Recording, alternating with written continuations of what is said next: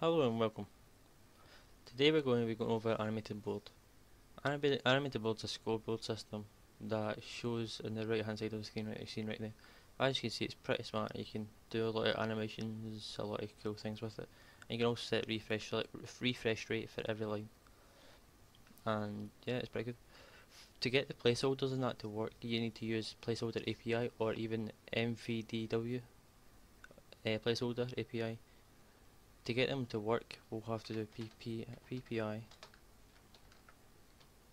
eCloud download player and server. As you can see, I've already downloaded those. So to get a list of things, you can do that. Then and that'll give you a list, and also show the ones you've already installed. So we'll do essentials. Then we'll just click it, and it was installed. After you've done that, you have to restart the server. You cannot reload. You have to restart. So we're at the config. And what we want to do here is just set all our scoreboards. So what we're going to do is set a title, and I'm just going to set it to something simple. Test server. And it's an animation. I don't really want to use an animation. You can adjust the speed, and you can adjust the start, and you can adjust all this. But I'm not going to use it, so I just remove it. And here, this is a line number. The bigger the number, the more it'll be at the top. The bigger this number it'll be at the top. Then the lower the number, it'll be down the bottom. So this is it, and this here is refresh rate. If you don't want it to refresh, just put 0. I don't want it to refresh, so I'll just put that. Then I'll just put this. And at 7. So it's just a straight line. Then here we'll just put at 6 name, and we'll also put at L. And for the name, we'll put at player underscore name.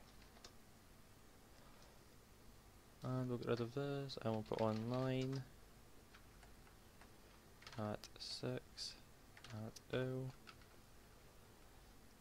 I might put that's not even that, what the fuck.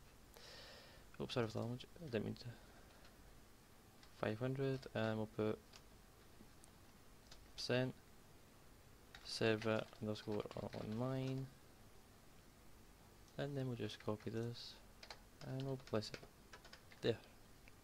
And remember to change this to a low number, and we don't want it to reload, we don't want this to refresh either, we don't want this to refresh either, we only want this and this to refresh.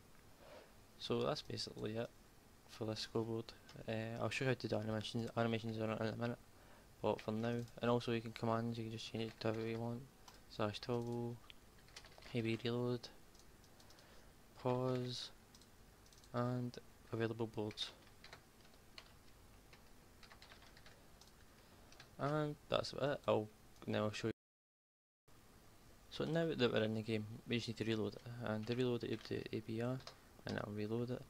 And as you remember, I changed the reload command, so we'll just do reload AB, and oh shit. I think it was AB reload, was it not? Yep, AB reload, sorry. And we'll do toggle, /toggle, and it'll get rid of it'll get rid of the scoreboard. And we can just do that, and we can do available.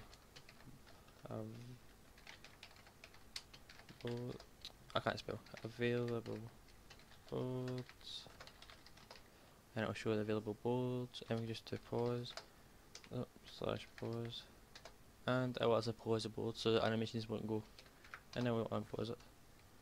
And as you can see, the placeholders have changed, and that has changed as well, which is pretty cool. So yeah, that's just basically the basics of AnimatedBoard. We'll go into, in another video, we'll go into depth in doing animations and like doing more advanced stuff, but for now this should do. If you enjoy, please leave a like, and don't forget to subscribe, and the link for this plugin will be in the description. If you have any problems, don't be scared to contact Gyurix on Spigot or on his Skype.